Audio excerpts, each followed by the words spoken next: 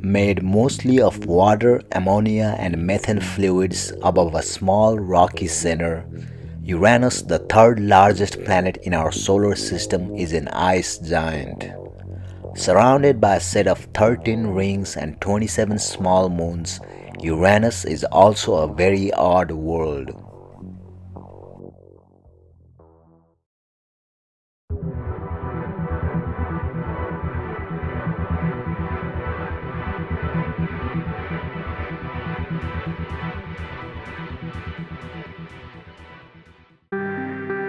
While the rest of the planets in our solar system spin like tops, Uranus is the only planet that spins on its side.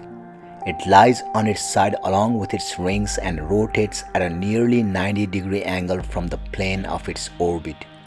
This unusual tilt also gives rise to extreme seasons on Uranus that last for about 20 years.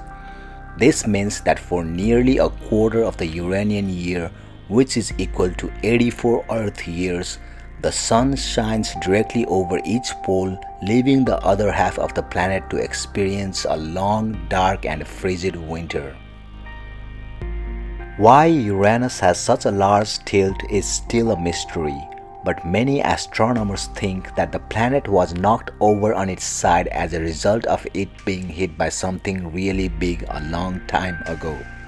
This same hypothesis is also used to explain why Uranus also spins in the opposite direction around the Sun.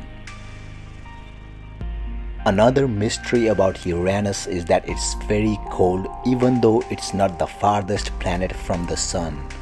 While Jupiter, Saturn and even Neptune still have some internal heat and emit more energy into space than they gather from the Sun, Uranus appears to have almost no internal heat left over from its formation, making it the coldest planet in the solar system.